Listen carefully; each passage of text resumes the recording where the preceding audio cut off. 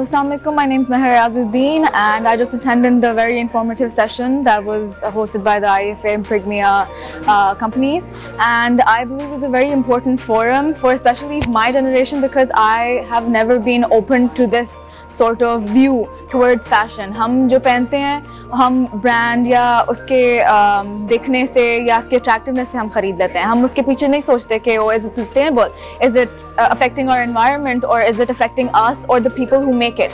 So in my opinion, it's not sustainability is not an option anymore. I think it's a must, because especially considering Pakistan's economy and Pakistan's people and Pakistan's education level, nobody knows what this is, and if they don't have the knowledge to go about the sustainability and use this phenomenon in our fashion industry, then we're going to be the same way that we are right now. There's there's going to be no improvement. So I think it is a must, and it should be implemented in any way, in any small effort by people who are willing to make the effort.